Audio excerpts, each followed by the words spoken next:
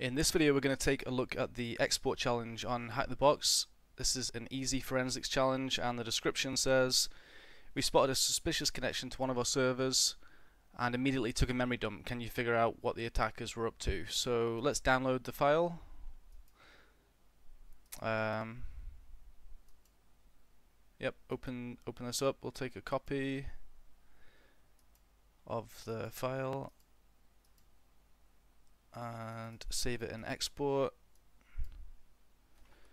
Enter in our password. See, it's taking a little while. It's the 536 meg file, so bigger than we normally deal with. Let's analyze it. Do our usual checks, see what type of file it is. Just receive raw data. Strings, let's try and grab strings greater than 10. And see, there's lots of strings in there, which we'd expect because of the size of the file. What about if we do that and try to grep HackTheBox HTB? Okay, don't see anything. Well, we do see HackTheBox, but it doesn't look particularly interesting. So what else are we going to be able to do here? Well, we can look at the tool volatility. Let's check the help here. I've not used volatility myself in quite a long time, and I was never an expert with it, so we'll see how it goes. We need to get a profile, I guess, here. So let's see if we can get a bit more help on this first. We'll look for a volatility cheat sheet. Yep, I know I've spelled everything wrong here, but Google will do the hard work for me. Alright, let's check this one out. Let's check the GitHub one as well. I always click this one every time and then download the PDF, and I'm like, oh, I just want to look at a web page, please. This mentions if you want something as fast as possible, use autoVolatility, which is something I've never actually used. And it'll use most of the important plugins, could use a lot of space depending. I'm going to test that out at the end because I've never used that before, but I guess that's kind of going to be cheating. Let's assume that there isn't an automated tool for us to do this first of all. Although, I mean, volatility is kind of automating a lot of the process anyway. So we need to discover a profile. Where did I just seen that there? Discover a profile. Okay, so we can use this image scan. Let's try that. Let me minimize this so you can see the terminal better. We'll do volatility image scan -f and then a file. Oh, other way round, I think. Volatility -f image scan. No, what was it? Image info. I mixed up the KDBG scan and image info. Cool. Alright, let's go back to this one, image info.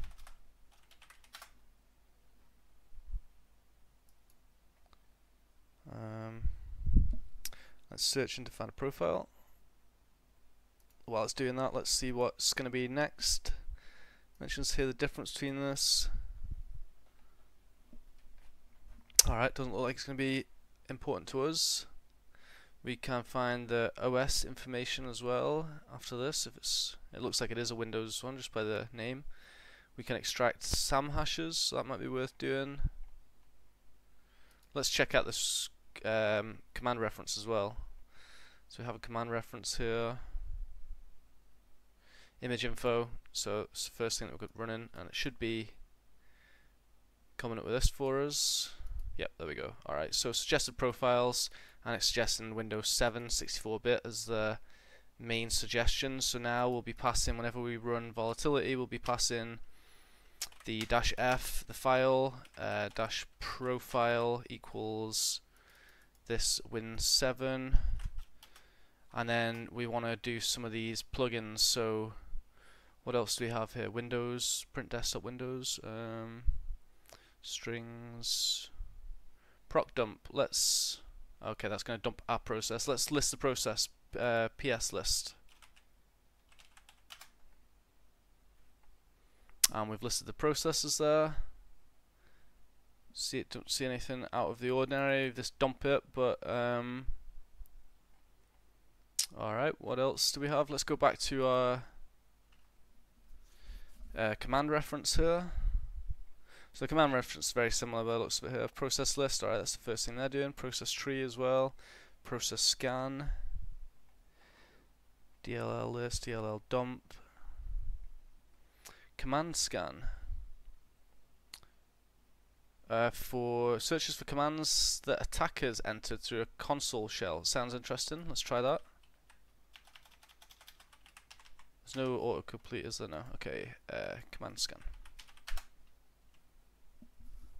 Okay. We have something of interest. We have a PowerShell command here. So let's grab that, and we're gonna need to. Well, we don't really need to URL decode it. There's not too much in it, but let's let's go to CyberChef.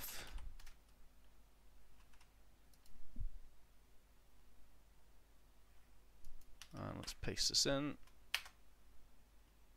So URL decode.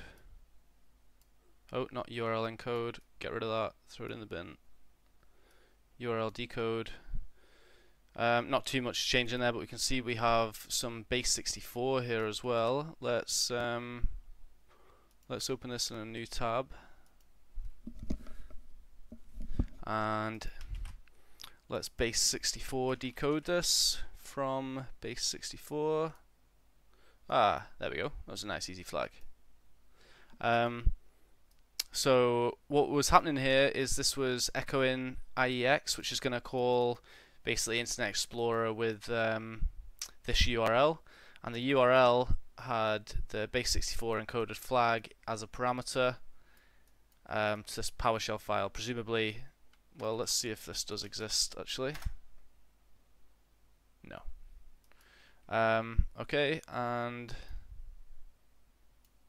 I guess Bitly probably doesn't allow just PowerShell files to be stored anyway. So it was echoing that. It was echoing it to this file, to this PS1 to startup, so that this would execute on startup. And yeah, there's our flag. Let's see what else we could do though. Let's see if we can play around with some more volatility commands. So let's go back to our command reference. What was the last thing that we executed? We did the command scan. Okay, consoles is another option. Might be. It looks like it might give us a similar result, but let's try it out.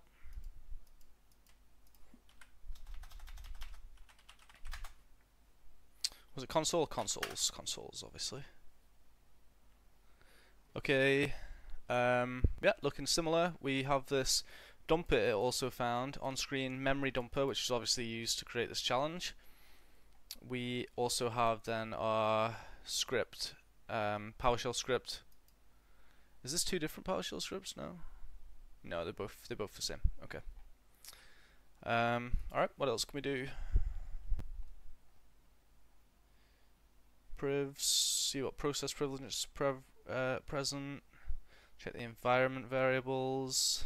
Version info, process memory, proc dump, mem dump. Alright. Let's see about this hashes and passwords, just out of interest. Oh, and the Windows info.info. What's going to be the difference here? This is a Volatility 3 plugin. Let's try it.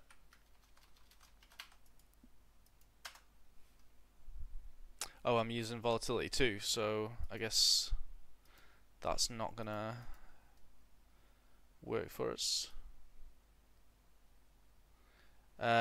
Volatility 2 is just saying use image info, which is what we used anyway. Okay.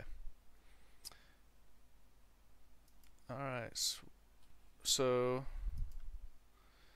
Volatility 3, yeah, some different syntax there. Alright, let's hash dump, cache dump, and LSA dump. Alright, let's do the hash dump.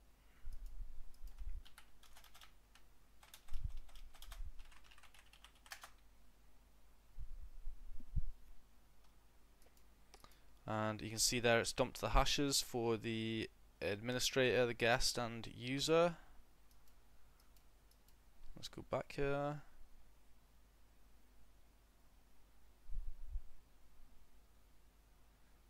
command line, so they're checking similar sort of things as we did there with the command scan. User assist services, registry hive, so we can print the available hives. Let's check that one as well. Hive list. You can see there it's listed our hives here, nt-user.dat, and we can then dump these as well. Dump the hives, dump all hives if we want to grab those. File system mount, okay. Malware checks. Alright, cool. I think we've played around with some of those now. Let's see about cracking those hashes as well. So let's open a file called hashes and let's paste these in here. We actually want to grab this part of the hash. I believe for Hashcat we don't need to enter the full format. We'll see here in a second. Let's grab this as well. These two are the same anyway, the administrator and the guest password. Let's save that and let's check out the Hashcat help page. Our modes is going to be 1000. I can't see where that is though. Let me grep out NTLM. You can see here 1000. So if we do hashcat dash m1000 hashes, and then let's pass in sec lists, passwords, probable top 1575. No, let's do probable top 12,000. Try and run that, and we can leave that running in the background. I'm not too sure how long it'll take. I normally don't run these. I wouldn't run Hashcat normally inside a VM. I normally run it outside to run on my graphics card. But okay, stopped, exhausted. So it didn't find anything. Oh, it found password. Password was the 88 one.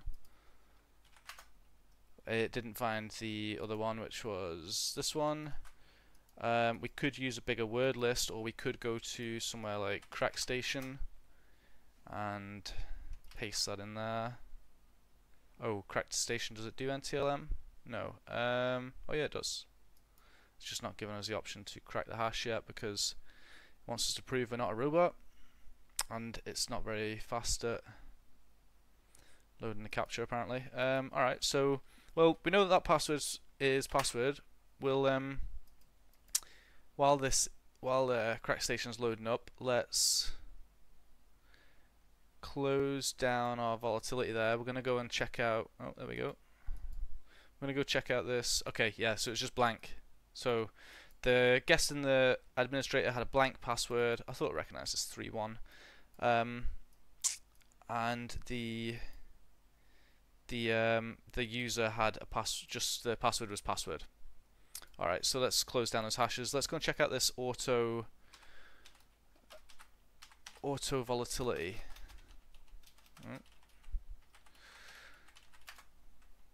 As it may be something worth testing out in future CTFs. Grab that, and let's clone it first. Then git clone and cd into autoVolatility. See what we've got in here. All right, we've just got this Python script, and it says run Python autoVolatility -f and the file, and -d for the output directory. It also suggests using image info, but it says it will use it automatically. But if you know it, or you need to specify it, you can do. You can set threads. You can also set additional plugins you want to run. Alright, so it looks pretty cool. Let's test it out. Let's do Python autoVolatility -f // and no // export. Where's our file? 1 second. Yeah, it's in here, win.raw. Okay, // export. Let's paste it in here. Missing parenthesis in, let's do Python 2, and it's saying autoVolatility-f to the mem file, set a directory option. So we'll set our directory as .. Yeah, that's fine, and let's run that. Let's run in image info to begin with. Rather than doing that with Python 2, we could have tried running like 2 to 3 to convert it from Python 2 to Python 3, but it's probably not worth the hassle. There might be other issues in doing that. So it's running through the various commands. It's dumping certs, dumping registry, dumping files, service diff. It's getting a clipboard. No such option. Dump directory. Okay, some of the commands aren't supported with this profile. Consoles, though, should be supported. Maybe it's trying to use volatility 3, or because we've ran the consoles one with that profile and it worked fine. The command does not support the profile. Alright, I'm pretty sure it does. Like, let's have a look in our... Okay, it's not actually dumped anything here now. Oh, it's dumped them in here, even though we specified our directory as being back one. Let's see. Is there a file or cd dump files? You can see it's dumped all the files here. See different file types. We've got executable files and things there. Okay, we can cd into the Hive scan and cat that out. Hive scan.txt. Alright, yeah, it's just giving us offsets. We could cd into clipboard. Alright, yeah, I don't really know exactly what this means. I guess it's telling us locations of things. Alright, well, despite these errors, I'm not too sure what they're about. It seems to be actually executing and dumping what it needs to. Let's go back here actually and run tree. And it looks like it's doing what it should do. But I think I'll probably still just go through the guides in future and try to get an idea what each command is doing and what the output is and things like that. But yeah, that's been this challenge export. I hope you've enjoyed the video. If you have any questions or comments, leave them down below. Thanks.